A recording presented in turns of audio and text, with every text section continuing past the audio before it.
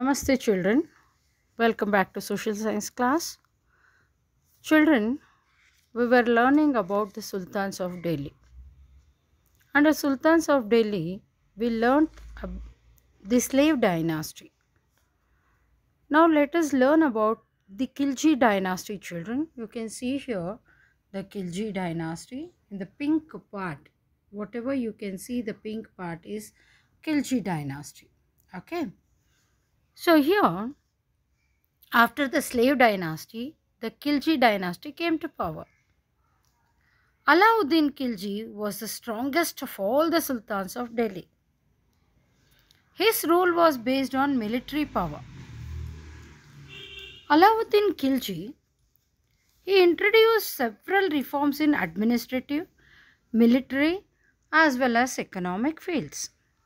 And also he regulated the price of goods commonly consumed. So you all know about commonly consumed goods, which is often regularly we consume. No, on such goods he regulated the price, and he also banned consumption of liquor and gambling in Delhi. You know about liquor, isn't it, children? Alcoholic drinks and gambling. Juju, what we call that is gambling, he banned. And those who were doing all such things, that is the guilty, were severely punished. In spite of banning this consumption of liquor and gambling, if anybody was doing that, they were severely punished. And Alauddin aspired to conquer entire India. You can see here, this was his kingdom. Okay, he wanted to conquer the entire India. In the first instance, he conquered North India by his military strength. You can see all the pink part, it is Khilji dynasty. He conquered North India by his military strength. To South India, he sent Malik Kafur. He sent Malik Kafur, a slave who was close to him. With a huge army, he sent Malik Kafur to South India. Malik Kafur invaded 4 major kingdoms of South India and looted their capitals. Which were those 4 kingdoms conquered by Malik Kafur?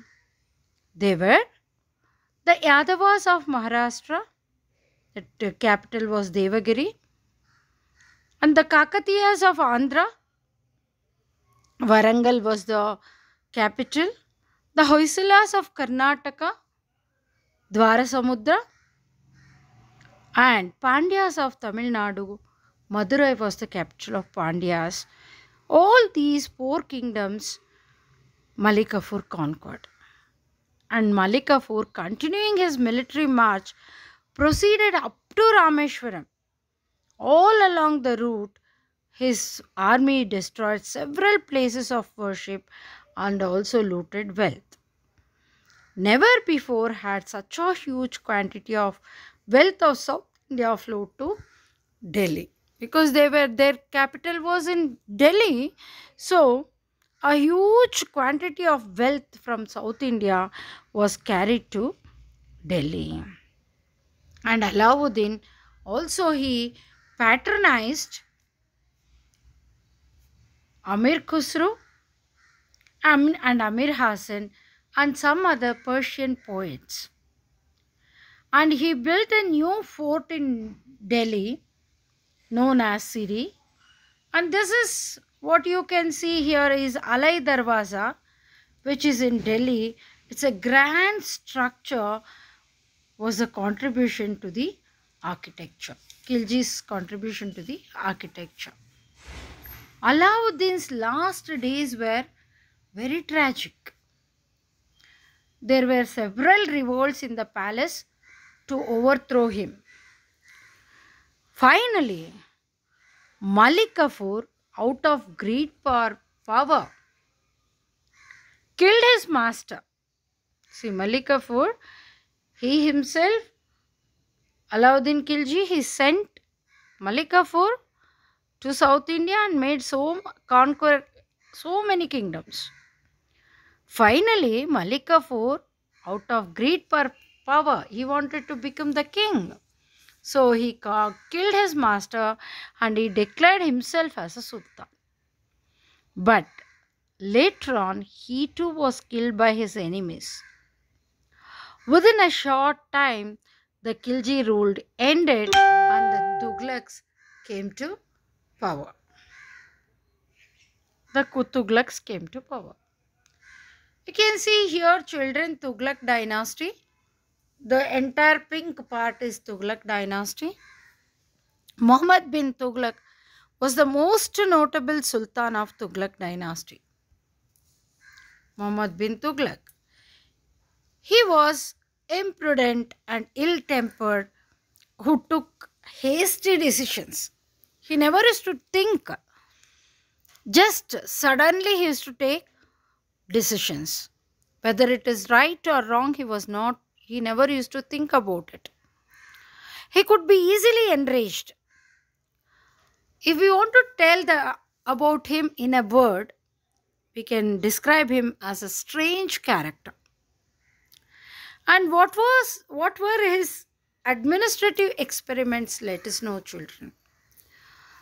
See, I told you, isn't it? You can see here, Delhi here, and Delhi in the north, and Daulatabad in the south. Okay. To improve the functioning of the administration, he undertook several measures.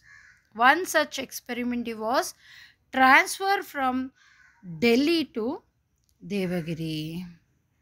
Transfer from Delhi to Devagiri. He wanted to transfer his capital from Delhi to Devagiri. So,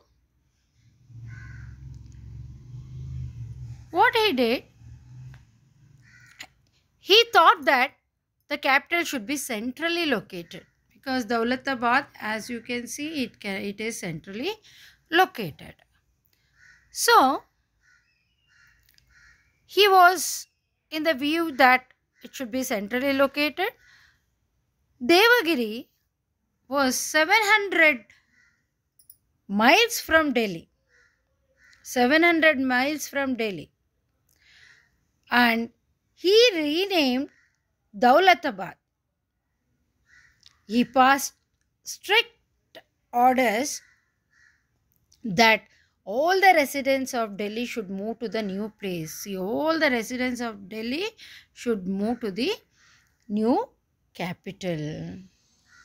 The residents of Delhi who were forced to leave their homes faced untold misery in the course of their journey to a far-off place in the south. See, now we can easily move from one place to another, children. As you all know, we have got all types of means of transport we have got. But when we speak about the Tughlaq dynasty at that time, there were no such transportation at all, only with bullock carts or the carts, horse carts, like that. Only such things can be done, or they must walk from there to here. So when they were forced to leave, a large number of people died on their way. While coming only, a large number of people died. Anyway, after shifting the capital, he realized that he had committed a grave mistake. See, he had already shifted. Then he realized that he has done a big mistake. So what he did not keep quiet. Again he ordered reshifting of the capital and also the people to Delhi. Again from Daulatabad to Delhi. However, only a few survived to return to Delhi because many of them, they died on the way. They could not written. And one more thing what he did was the issue of the tokens, children. You can see here, this is the silver coins, a face value of the silver coins. Usually silver is costly than the copper. But what he did, he issued copper coins in the place of silver coins with the same face value. But he failed to pass order that only government had the authority to mint copper coins. Consequently, people themselves began to mint copper tokens. So they themselves they started to mint the copper coins. Then this resulted in the devaluation of the coins. Finally, he abolished the use of copper coins and he exchanged the silver coins for copper coins. The treasury became empty and he was deceived by the people. This experiment proved a great failure and weakened the financial condition of the state. The government could not meet the demand for silver coins in exchange for token coins. Then, while he was putting down a revolt in Sindh province, he died of fever. After the Tughlaq rule, the Sayyid and the Lodi dynasties ruled from Delhi for a short period. The last Lodi ruler, Ibrahim, was defeated in the Battle of Panipat by Babur, who laid the foundation for the Mughal rule, which we will be learning in our next lesson. So here, children, let me tell you about the contributions of Delhi Sultans. Although the Hindus formed the majority under the Sultanate, the administration functioned on Islamic relics, Islamic lines, because they were Islams. The army formed the backbone of the state, and the sultans were supreme authorities. Balban, a notable sultan, he declared that he was God's representative and hence accountable to God alone, not for anybody else. The sultans, however, had to face frequent revolts of the local rulers and were always fearful of losing power. Economy, the burden of the land tax heavily fell on the peasants. As you know, Muhammad bin Tughlaq further increased the land revenue and got it collected mercilessly because his treasury was empty. So, peasants revolted everywhere, and weaving was the major occupation of the people.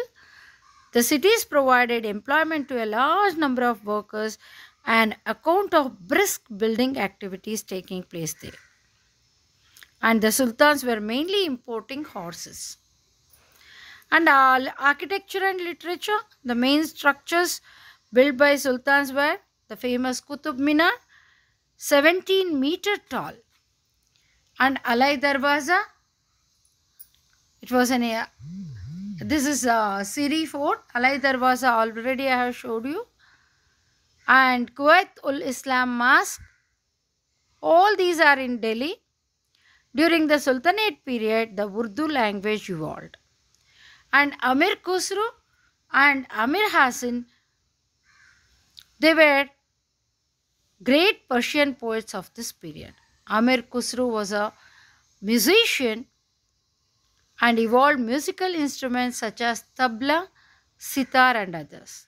The poet Jayasi wrote Padmavat in Urdu, which was a Sufi poem. Ramananda, Kabir Das, Rai Das, Mirabai, all these people from Bhakti cult, they belong to this period. Okay, children?